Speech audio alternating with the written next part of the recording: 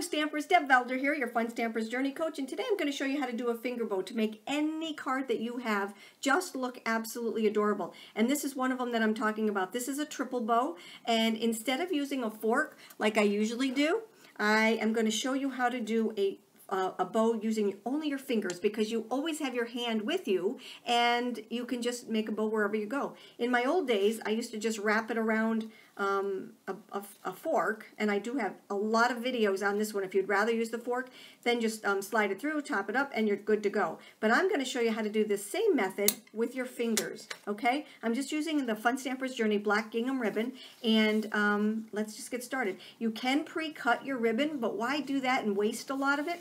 So I'm just going to take and I'm going to leave it on the spool and then cut it as I need to. So I'm going to bring in my Grand Pro shears, because I do use those. They're just the sharpest, and I mean sharp, not cool like sharp, but the sharpest scissors I have. Enjoy the journey. These are just non-stick scissors. I love them. All right, so I'm going to bring those in and use those at the end. All right, so you can stop and start this video as many times as you want, but once you get the hang of it, it is so very, very easy.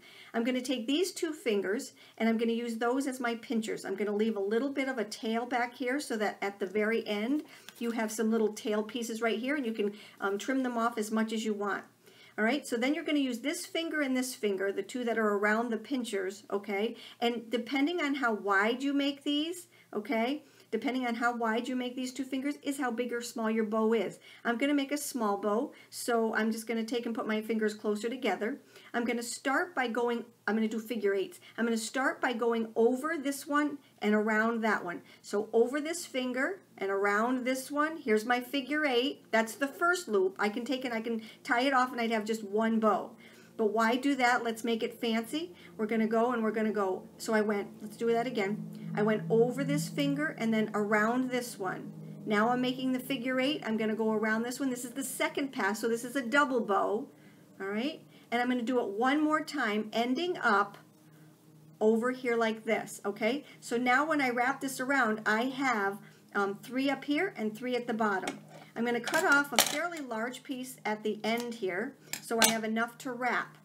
So I'm going to take this, I'm going to bring it, that was my last loop, okay, so now I have 3 here. Let's do that again, okay, because it's really easy and a lot of it's really fast.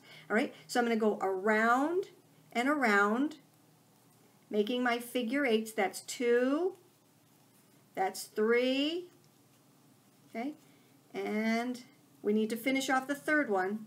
All right, now what I'm going to do is I'm going to take this and I'm going to go through that little hole right there and bring it to, I'm making a small bow, that's why it's a little bit harder, okay? So I'm going to take that, there's a little tiny V right in there, you're going to go right through there, you're going to take and you're going to pull it like this, all right? Now, you don't want to go in and down, because if you do that, you're not going to catch all your pieces. You're going to take and you're going to go in and up, all right? So just take and pull that as tight as you can, but you want to pull it toward the other string, all right? And when you do that, you want to make sure checking it on that side to make sure that it's nice and tight, okay? And then you're just going to slide it off your fingers just as if you were doing a fork bow and fluff. Isn't that so cute? And now there's the front of it. See, I wanted to make a little tiny one. If I wanted to make a bigger one, and probably when you first start it, you should do a bigger one just so that you can see that little V when you're sticking it in there. So you're going to go in that little V, you're going to wrap it around, and then slide it up through there, and you're done. All right? So watch out my continuing ed classes, because no more fork bow. We're going to all sit there and do our little finger bows, because everybody has a finger or two, right?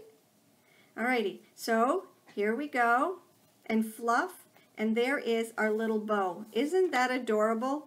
All right, wind, rewind, and do it again. Once you get the hang of it, you will do this forever.